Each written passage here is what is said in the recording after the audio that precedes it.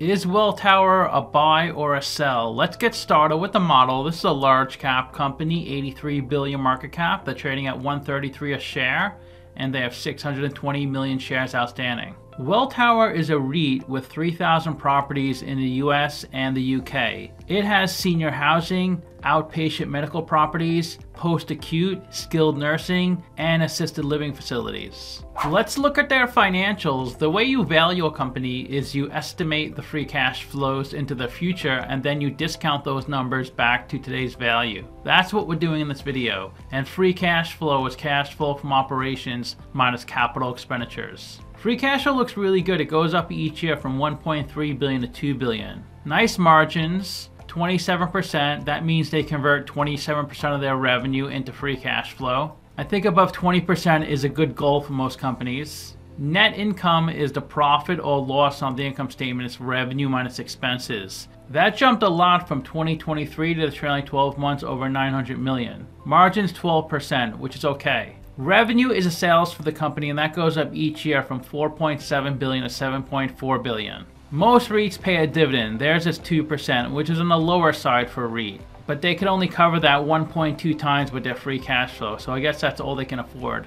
We estimated 4 years of future free cash flows. We also estimated a terminal value, which is all cash flows past year 4, that's 65 billion. We discounted those numbers back to today using the weighted average cost of capital. We get a value of the company of $55 billion. We divide that by 620 million shares. And we get a calculated stock price of $88. They're trading at 133, so they're trading at a 51% premium. It's a sell according to the model. Do you think it's a buy or sell? Let me know in the comments. There are 17 companies in the same industry as well, and if they have a number in red, they're worse than the median. If they have a number in blue, they're better. They spend the most in CapEx. These are the investments in property, plant, and equipment, 1.5 billion. Their debt to equity ratio looks pretty good at 0.5. For every dollar of equity, they have 50 cents of debt. The average is 1. CareTrust has the lowest debt to equity ratio, 0.2. They pay a low dividend for this industry, 1.9%. Medical Properties Trust is 13%.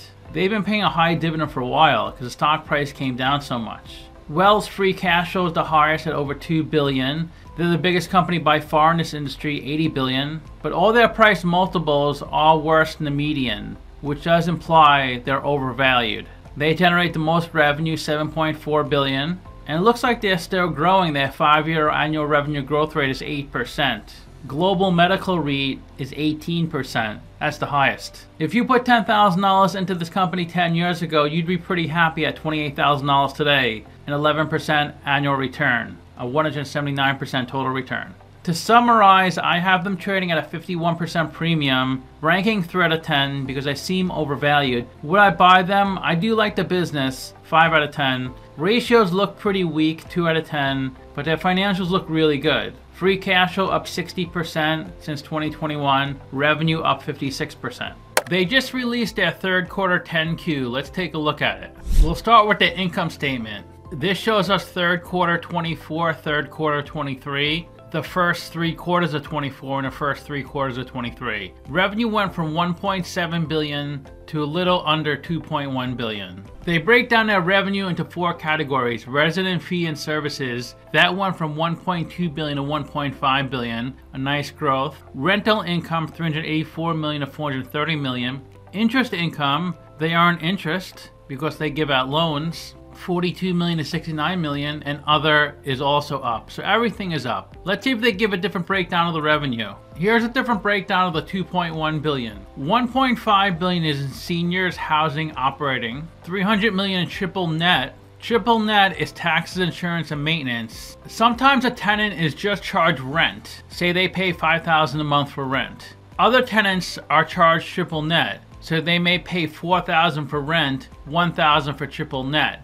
Outpatient medical, 200 million. They break down these categories into resident fees and services, rental income, interest income, and other income. 85% of their revenue is in the US, 8% in UK, and 7% in Canada. Their percent in the US is going up, while their percent in the UK and Canada is going down. That could be due to foreign currency conversion, or they're just making more money in the US than the UK and Canada, or a combination of both. Let's go back to the income statement. We'll look at their expenses. Operating expenses, $1.2 billion. Depreciation, they have lots of fixed assets, $400 million. Interest expense, they have a lot of debt, $139 million. General and administrative expenses, $78 million. G&A is all expenses not tied to making a product or service. So an example is the payroll for HR, the payroll for marketing. They had an impairment of $23 million, so total expenses $1.9 billion. Operating income, $184 million, more than doubled from last year. They had a gain on the sale of real estate, so that gives them net income of $456 million. And they're adding a lot of shares. That's what you don't want to see. It went from $522 million to $611 million. Let's look at their balance sheet. Total assets, $49 billion. Most of that is the real estate. Land and land improvements, $5 billion. Buildings, $41 billion. Then you have to minus depreciation, $10 billion. So the net value of the property is $39 billion. They also provide loans. So loans receivables is $1.8 billion. So the real estate assets, $42 billion. They have $3.5 billion of cash, $1.7 billion of investments. I wonder what the investments are. They talk about it right here. They participate in a lot of joint ventures. So they may buy senior centers with other companies. The joint ventures for senior housing operations are $1.4 billion. They own between 10 and 95% of those joint ventures. Triple net is $111 million, outpatient medical $246 million. They have $18 billion of liabilities, $13 billion of unsecured debt, $2.5 billion of secured debt. Secured means the debt is backed by something, like real estate. Unsecured debt means it's not backed by anything. Credit card debt is unsecured debt. A mortgage loan is secured debt. Assets minus liabilities equals equity, $30 billion of equity. They raised $37 billion from selling their business, and they profited $10 billion from running their business. They paid out a lot of dividends, $18 billion of dividend payments. Let's look at the statement of cash flows. This is for the trailing 9 months. So operating cash flow, $1.7 billion. It was $1.2 billion last year. The way you calculate operating cash flow, you start with your net income, then you add back non-cash items like depreciation. They have a lot of depreciation, $1.2 billion. In their investing section, they had a cash outflow of $3.3 billion. $1.7 billion in acquisitions, $500 million of capital improvements on the existing properties, and $630 million of construction. So they have a lot going on in the investing section. In the financing section, they also have a lot going on. They added $1 billion of debt. They paid down $1.3 billion of debt. They issued $5.3 billion of common stock. This is probably for an acquisition. And they paid $1.1 billion of dividends. Let's look at a stock on Simply Wall Street. Its last price, $133, 84 billion market cap, up 2.5% in the past week, up a solid 50% in the past year. So it looks like the stock started trading in 1990, around $15 a share. Within a few months of trading, it got to its all-time low, but it never got that low again. So if you bought this stock all the way back at IPO, you're probably doing amazing. It did have a nice run up through 1998, 1999, but then came down in 2000 and 2001, probably from the dot-com crash. It went from 17 in 2000 to 50 in 2008. Then the Great Recession came, it fell to below 30, and that was in 2008. It had a really nice run up to 2019 to 87.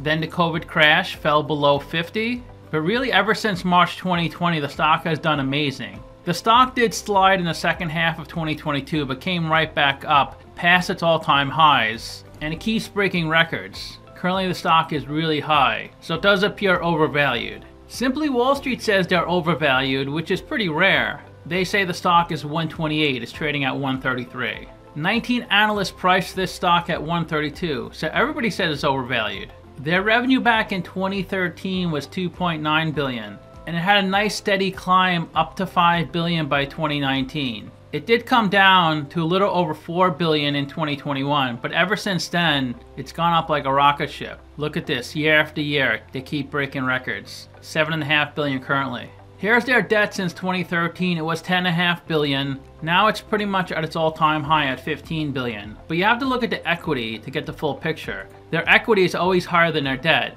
and the spread is widening, which is what you want to see if you own the stock. Their equity is half their debt. And if you look at their cash, they do have a good amount of cash, $3.5 billion. Plenty of cash to service the debt. Their next dividend is on $11.20, so you want to own the stock before $11.12 to get the $11.20 dividend. Here's their yield since 2014. It was 4%. It got up to almost 7% in the beginning of 2020. That's when the stock came down. But the yield has been coming down. It's at 2% now. The forecast is 2.3% by 2026. And they've been lowering their dividend. In February 2020, their dividend was 87 cents. That's a quarterly dividend. The next quarter, 61 cents. And they kept it at 61 cents for a long time. Until this most recent dividend, they raised it to 67 cents. The CEO's salary went from $400,000 to $1.2 million. That's quite a raise. Total compensation $17 million, 10-year CEO, 4 years. Only one insider activity in the past year, a sell by Kenneth Bacon, Kevin Bacon's brother, 1,800 shares. 96% of the company is owned by institutions, 4% by the general public. If you own the stock, chances are an institution holds the stock for you. Like if you own the stock through Vanguard, it shows up in institutions. You're not an institution, but Vanguard is. And that's their biggest shareholder, Vanguard at 15%, BlackRock at 10%.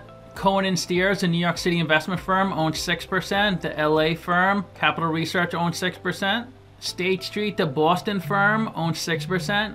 The Norwegian bank Norges owns 5.3%. The giant bank JP Morgan owns 1.6%. The Austin, Texas investment fund Dimensional owns 1.25%. Center Square is a real estate investment manager located in Pennsylvania. They own 0.68%. REITs don't have many employees. It went from 400, now it's currently 533.